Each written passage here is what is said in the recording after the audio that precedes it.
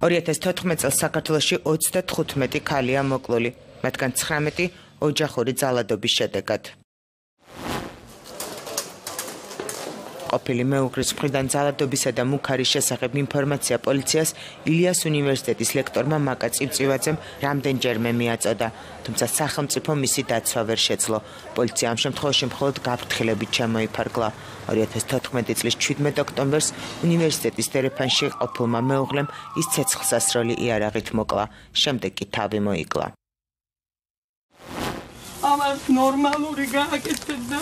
2014 წლის 2 ოქტომბერს ოზურგეთის რაიონის სოფელ დვაბზუში 29 წლის ნატალია ბეჟანიშვილი ქმარმა თემურ რამიშვილმა ნაჯახით მოკლა. შემდეგ კი სახლს, სადაც ცხედარი იყო, ცეცხლი წაუკიდა. საქმე განზრახ მკვლელობის მუხლით აღიძრა. ნატალიას ორი შვილი დარჩა. დიეტიანოვანი შეხვეწები არ წახვიდეო შვილებს მომწამართო. არა, უნდა წევიდეო და წევიდა. ერთ დღეს ახლა წივილი კივილი, გამელგეცი ვიგრე მწყა მოკდა მეთქი. ხოდა არაფერი არა უი მაგენი ყველა დღეს ეჩხოსო გემა მითხრა და მე გამიკვირდი. 2014 წლის 25 ივლისს 19 წლის სალომე ჯორბენაძე ყოფილმა მეუღლემ პოლიციელმა სერგი საცერაძემ ზესტაფონში, ქალაქის ცენტრალურ პარკში მოკლა. მკვლელობა სახელმწიფოს კუთვნილი ცეცხლსასროლი იარაღით მოხდა. ძალადობისა და სიკვდილის მუქარის შესახებ სალომე ჯორბენაძემ მკვლელობამდე ზესტაფონის პოლიციას, პროკურატურას და შინაგან საქმეთა სამინისტროს გენერალურ ინსპექციას აცნობა, თუმცა სახელმწიფომ 19 წლის სალომეს დაცვა ვერ მოახერხა. რომ შემოვიდა პოლიცია ამ ქალმა იმის მაგიბრად რომ დრამე მობილიზება გაეკეთებია პირიქით სალომეს დაუწყო რომ შენ ქალი ხარ უნდა მოითმინო რო თხოვდებოდი აპარა გეგონა როცა ამდენი რამ იყო შესული ამ პოლიციელზე 2 კვირით ადრე სალომეს სიკვდილემდე ჩინმენდლები აუმაღლეს ამ პოლიციელს პოლიციელი იყო მისი კვარდა მის წინააღმდეგ წავიდა მეტი რა ეკეთებია. რატო არ დაიც, რატო მომიკლეს შვილი, რატო მოუკლეს დედას სანდროს დედა 5 ტყვით, სახელმწიფო იარაღიდან გასროლილი 5 ტყვით.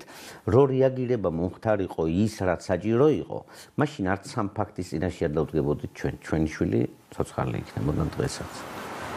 სალომე ჯორბენაძის საქმე ქართული მართლმსაჯულებისთვის პრეცედენტულია. მის მკვლელობაზე სასამართლოს 2 ინსტანციამ პასუხისმგებლობა შინაგან საქმეთა სამინისტროს და პროკურატურას დააკისრა. სალომე ჯორბენაძის საქმეს ახლა სტრასბურგის ადამიანის უფლებათა სასამართლო განიხილავს. ეს პირველი შემთხვევაა, როცა ევროპული სასამართლო ქალთა ძალადობის თემაზე საქართველოსთან მიმართებით იმსჯელებს. 2015 წელს გამოძიება დაიწყო ქალთა მკვლელობის 18 ფაქტზე. მათ შორის ოჯახური დანაშაულის ნიშნით საქმე 8 შემთხვევაზე აღიძრა. მათ შორის ერთ-ერთი შემთხვევა 2015 წლის 27 მაისს სოფელ კირცხში მოხდა. მოძალადე ქმარმა 34 წლის ქალს ცივი იარაღით ყელის არეში სასიკვდილო ჭრილობა მიაყენა. 2016 წელს 32 ქალის მკვლელობაზე აღიძრა სისხლის სამართლის საქმე, მათგან 14 შემთხვევაში გამოძიება ოჯახში დანაშაულის ნიშნით დაიწყო. 28 იანვარი მკვლელობა მოხდა თბილისში, ვარკეთილში, შუამთის ქუჩაზე. ახალგაზრდა მამაკაცმა ჯერ ცოლი მოკლა, შემდეგ კი თავი მოიკლა. მათ 3 მცირეწლოვანი შვილი დარჩათ. 2017 წლის მონაცემებით მოკლულია 26 ქალი, მათ შორის ოჯახში დანაშაულის ნიშნით 14. 2017 წლის 4 იანვარს მკვლელობა მოხდა თბილისში, აღმაშენებლის გამზირზე. 45 წლის ქალი მოძალადე ქმარმა თოკით გაგუდა. გამოძიება ოჯახური ძალადობის ნიადაგზე ჩადენილი განზრახ მკვლელობის მუხლით დაიწყო.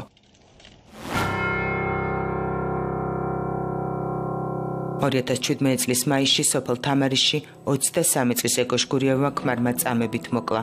მას ცივი იარაღით 17 ჭრილობა მიაყენა. სისხლიან დაპირისპირებას მცირეწლოვანი ბავშვით შეესწრო. ხუჩანამბიევმა მკვლელობიდან რამდენიმე წუთში დახმარება მეზობლებს თხოვა.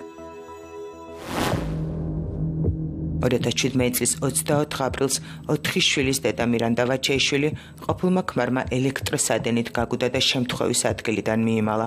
ცოლ-ქმრის კონფლიქტის მომსწრე ხშირად შვილებიც ყოფილან. სრულად უბრალო რაღაციდან წარმოიშვა, რომ აი რატო ხარ უხასიათოდ. დაარტყა. მახსოვს რომ წარბი გაუსკდა და თვალი ქონა ჩალურჯებული. გაშველებისაც მეც მომხვდა. მაშინ პირველად ნახეთ დედა როგორ ესე მართლა რო ცემა. საბედისწერო შემთხვევამდე რამდენიმე თვით ადრე ფემიციდის მორიგმა მსხვერპლმა სამართალდამცავ უწყებებს არაერთხელ მიმართა, თუმცა სახელმწიფო მისი დაცვა ვერ შეძლო. არ შველოდა ეს ორდერი და ეშინოდა. ბუნებრივია რომ ეშინოდა, იმიტომ რომ ვერ იცავდა და მახსოვს რომ ჩემთვის აქვს ნათქვამება, ამათ არ ჯერათ რომ ეს მე მომკლავს. არავის არ ჯერა რომ მე ეს მომკლავს და როცა მომკლავს, მე ხო დამიჯერებენ რომ მე მართალი ვიყავე. ოჯახური ძალადობისას კიდევ ერთი ქალის სიკვდილი 2017 წლის 4 აპრილით თარიღდება. დაბა ასპინძაში 35 წლის მამაკაცმა 27 წლის მეუღლე ცივი იარაღით მოკლა. მოტყუებით გაიყვანა, წამოდიო, კუხნაში ლოდი დავლიოთ და იქ რო გაიყვანა, იქ კიდე გამათობდნენ. მერე უკვე ხმას რომ მოუმატეს. ავდექი მეც, მაგრამ ვერ მოუსწარი, უცებ ჩაარტყადანა. 2018 წლის თებერვალში დუშეთში მწყემსებმა ცოლ-ქმრის ცხედარი იპოვეს. ცოლ-ქმარი თბილისიდან დუშეთში მშობლებთან გაემგზავრნენ. ახლობლების ინფორმაციით გზაში კონფლიქტი მოვიდა და მდინარესთან გაჩერდნენ. პირველადი ექსპერტიზის მიხედვით ქმარმა ცოლი მოკლა, შემდეგ კი თავი მოიკლა. ქალთა მიმართ ძალადობის ბოლო შემთხვევას ტრაგედიით დასრულდა. 25 წლის გოგო ყოფილმა მამინაცოლმა 2 მცირეწლოვანი შვილის თანდასწრებით მოკლა. ბრალდებულმა საპატიმრო პრეზიდენტის სამინისტრით 2017 წლის 25 მაისს დატოვა. ის ასჯელს ოჯახური ძალადობის ნიადაგზე სხეულის განზრახ მძიმე დაზიანების გამო იხდიდა. 2018 წლის აპრილში მის წინააღმდეგ სამართლებრივი დევნა 109 მუხლით დაიწყო, რაც ოჯახში ძალადობის ნიადაგზე ჩადენილ განზრახ მკვლელობას დამამძიმებელ გარემოებაში გულისხმობს. აღმსროლი მუხლი 16-დან 20 წლამდე ან უვადო პატიმრობას ითვალისწინებს.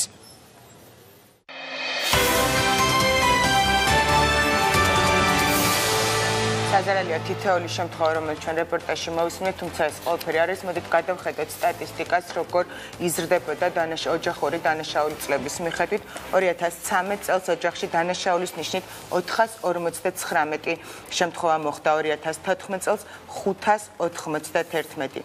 2015 წელს 901 ფაქტი დაფიქსირდა. 2016 წლის სტატისტიკაზე დაყრდნობით ოჯახში ძალადობის კვალიფიკაცია ჰქონდა 1416 შემთხვევას, ხოლო 2018 წლის უკაცრავად 2017 წელს 2192 და 2018 წლის მარტის მონაცემებით ოჯახში ძალადობის ნიშნით 746 შემთხვევაა აღწერილი.